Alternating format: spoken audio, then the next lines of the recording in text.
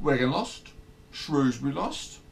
The scene was set for Blackburn Rovers to sneak right back into second spot. All we had to do was beat Oldham Athletic at Ewood Park. Job done, right?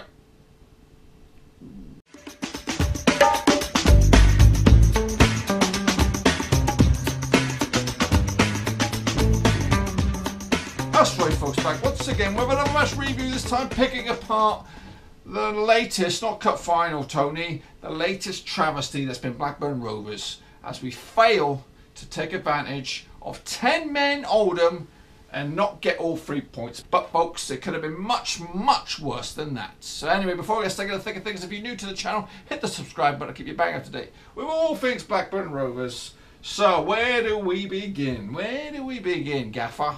Well, 2-2 was the final result. So on the grand scheme of things, when you look at the results elsewhere, not too bad a result. So where do we begin with this one? Well, it started in an absolute horrendous form. Oldham getting themselves 2-0 in front before the half-time whistle, courtesy of 2 goals from a bloke called Nazareth on the 26th minute and the 38th minute. But then Tony Mowbray give them a right good earful and they come out guns blazing, the mighty Rovers, and they scored themselves 2 goals in quick succession. The first coming from Charlie Mulgrew, skipper, back in the lineup, and again from the free kick he's getting themselves right back in the thick of things, the top goal scorer. And then the birthday boy Adam Armstrong on the 71st minute, and then you just thought then maybe Rovers are going to turn this completely around and win it 3-2, especially when Mwambe got himself sent off for a second bookable offence. But it was not meant to be. Oldham held on and they managed to take away another point. That makes 4 for the season, Oldham. Anyway, let's take a look at the statistics. Blackburn Rovers dominating possession, 53% compared to 47% for Oldham. As for Rovers, shots 17, 8 of them on target. Oldham has 7, 4 on target. 11 corners for Rovers, 2 for Oldham. And Oldham were the dirty of the 2 sides with 13 fouls. Let's take a look at the starting 11s. First and foremost, the hosts, Blackburn Rovers, started like this. Ryer in goal, Naimbi, Mulgrew, Downey, Williams, Payne, Smallwood, Bennett, Bell, Graham and Dack. So this is not the formation that was used. It was more like a 5-3-2 sort of deal, or 5-4-1, something like that. But it just never worked out for Rovers today. Let's take a look at my ratings of the players. Obviously, not very many high numbers. In fact, the highest we've got is a 7, and that's for Mulgrew, who scored. And obviously, I think the better players came on the second half. I thought Travis, he had a blinder. But anyways, let's run through the numbers. Ryer with a 6, Naimbi with a 6, Mulgrew with a 7, Downey with a 6, Williams with a 6, Payne got a 6, Smallwood got a 5, Bennett with a 7, Bell with a 6, Graham had a 5, and Dack had a 6. In fact, Oldham snuffled out Dack throughout the match, to be honest with you. I don't think he had one of his better games. But it happens like that. It comes in drips and drabs. Sometimes Dack is unplayable, and sometimes people suss him out. And today, Oldham sussed him out. Fair play to Mowbray making these changes at the break, taking fan favourite Smallwood off. Downing also was taken off.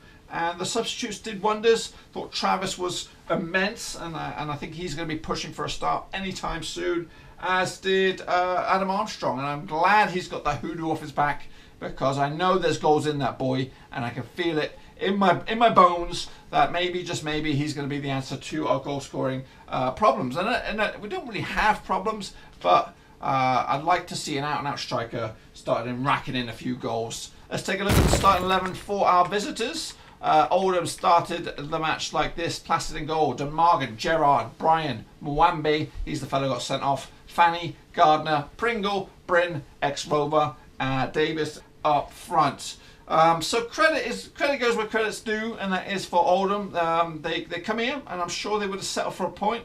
They took advantage. They had a couple of breakaway opportunities, and they made Rovers pay. One particular area of concern for me is our defence. It's always been a major concern. I'm hoping when Lenihan comes back, maybe him and Mulgrew can reform that partnership that they had, even though it wasn't too successful last season when they were in the Championship. But the youthfulness and the agility of Lenihan coming back into the lineup could prove to be as good as a new signing, fresh pair of legs, and maybe he can help steamroll us in the back 4. Now, you've heard a little bit of what I've had to say. What's the gaffer been saying shortly after the final whistle?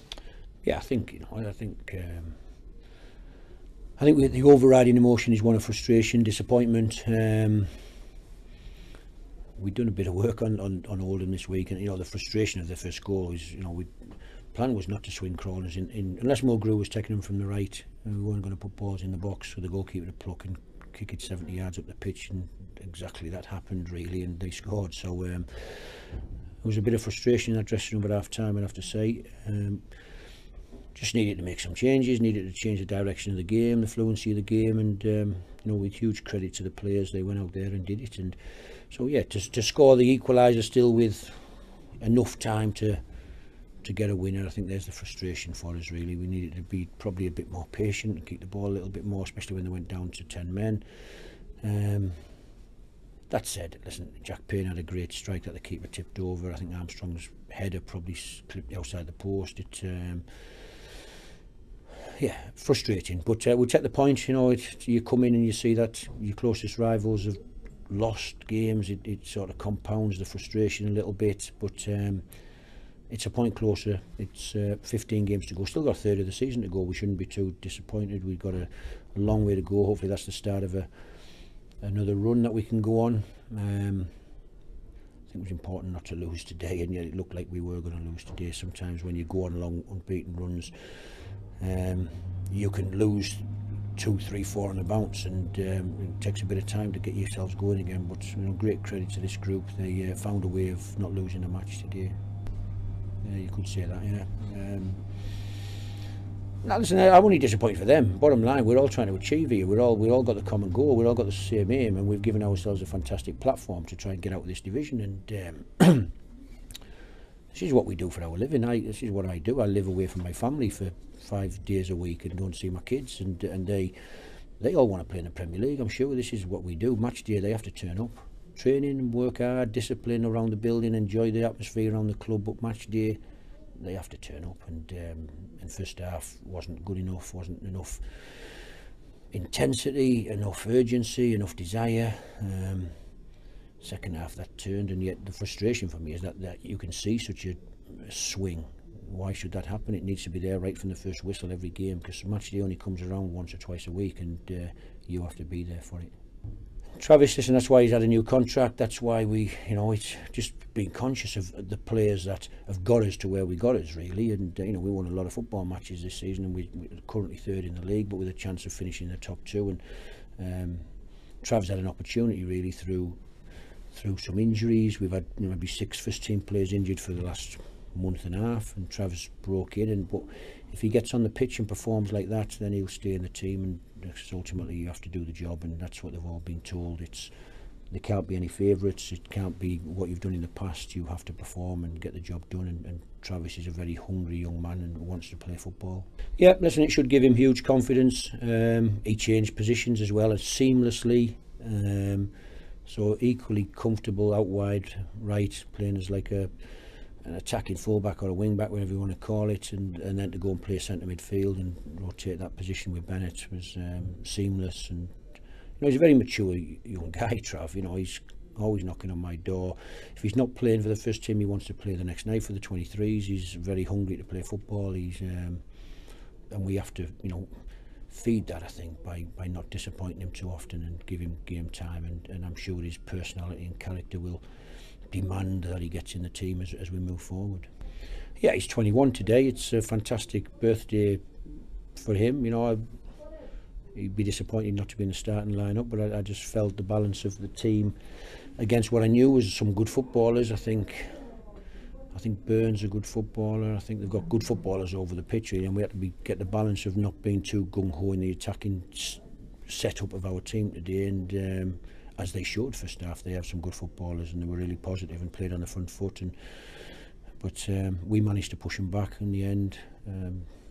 Didn't quite get the 3 points, but from 2-0 down, we'll take the point, especially as the other teams lost around us. Put it in the bag and move on to Tuesday. You've heard what the gaffer's had to say, and you've heard a little bit of what I've had to say. What the fans been saying on social media. Let's take a quick look. Ian Herbert said this: "More than I expected at half-time, but today really could have been a landmark with results elsewhere. Northern Rover, awful for 60 minutes, dominated the last 30-odd minutes, point gained on Shrewsbury and Wigan. Glass half full, must try and win on Tuesday and cut out silly defensive errors." Emma Hart said this: fantastic effort from the lads. Very unlucky not to get all 3 points. Great comeback on the whole. Meanwhile, Rob Young said this: could have been worse, but at least Wigan and Shrewsbury both lost. Richard Bembo said this: 2-0 down, so a good point in the end. Good to see Wigan, Scunthorpe and Shrewsbury losing. Graham Williams, aka Captain Eggbeard: great comeback, Rovers. At least we didn't lose, and at least Shrewsbury and Wigan lost. Mark Atherton: need to be more positive from start. Again, started game nervous and not attacking opposition. When we attack, teams struggle, cope with us. When we sit back, we get undone, or words to that effect. Meanwhile, Luke Thornley: left ourselves too much to do to win the game. Great comeback, lads, but message to Tony Mowbray: don't use the wing-back system again as we struggle to get a foothold in the game. Let's get back to the usual 4-2-3-1. Meanwhile, David Bannister: message to Tony: don't use fancy formations again. Martin Shaw said this: I've gone from considering jumping out the window at half-time to taking the wife out for a meal and celebrating. Kudos to you, Martin. Meanwhile, James Barron said this: got it wrong to begin with. Chased at half-time. It's a point from a poor position when the top two lost. We go again, Rovers. Meanwhile, on the Book of Face, aka Facebook, Mike Lehman said this: defensive mistakes again, costing us precious points. Oldham pressed us high up the pitch, whereas most teams visit and he would defend from the deep. They had a fantastic sport and fought hard and physical. We were miles better in the second half. Credit to young Lewis Travis. His confidence on the ball, energy and work rate was impressive. 1 defeat in 20, but 2 important points dropped, with Wigan and Shrewsbury losing. Very, very well summed up there, Mick. Meanwhile, Andy Partington said this: Shrewsbury and Wigan don't slip up very often, so when everyone else around us is losing, it's poor that we can't take advantage when we're at home to a second from bottom. However, on a positive note, it was good to get a point after being 2-0 down. It shows we have a fighting spirit and we won't give up. Ben Knight: simply not good enough. Dog shit defending again. God knows what Venus is teaching these defenders at Brock Hall. But it's time they told the defence to make a challenge instead of ball watching. Feels like we've had a kick in the balls today with results as well. Dan Hughes: 5 points out of 12. And all the deluded mongs claiming still all to go and we're picking up, etc. Yeah, who needed the other 7 points? Not us. We go again. Positive blind ignorance. So not everyone's content with that result. A lot of people are still miffed and aggrieved. Meanwhile, Christian Russell: so half time, 2 down, Mowbray changed it and we fought back and got a draw. So we do have a plan B. Plymouth have gone and beat Shrewsbury, so they didn't do any better than us and they were at home. We played poor in the first half, but once we started stretching them in the second, we were the better team. Our defence is not the greatest, but considering the first half's that's a point gain, not 2 dropped. As I said, stay positive and the promotion will come. Grace Warburton: I don't know about you, it speaks 1,000 words when Bennett is the only one with a dirty kit.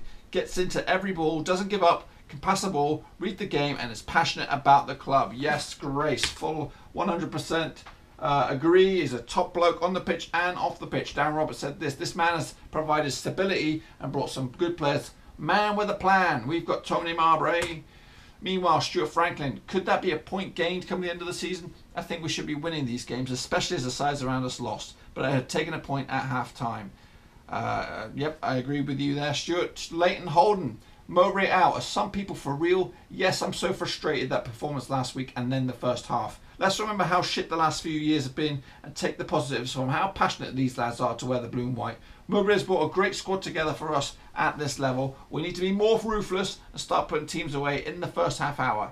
Hey, how is set up to suit the opposition at home. 4-4-2 does it. It isn't hard. Up the Rovers on to Tuesday. Meanwhile, around other grounds in the UK, there are some Rovers playing some football and some are not. Let's take a look at one of them at the MK Dons. They took on Portsmouth, where Elliot Ward is now plying his trade, but he was not on the pitch and he was not on the bench. He was stuck in the tea room making the brews for the lads. So they've already sussed him out. Meanwhile, at Cambridge, Lincoln City have got Scott Ward on loan. He was also on loan at Cambridge last season. He wasn't in the starting 11, but he was on the bench, did get some game time, and he did also help with keeping the clean sheet. So fair play to you, Scotty boy. As for Sam Hart at Rochdale, games postponed. They've also played Tottenham in the FA Cup next weekend. No, I'm not sure if he qualifies or if he's applicable to play. If so, good luck to you, boy, and we'll see you in the summer.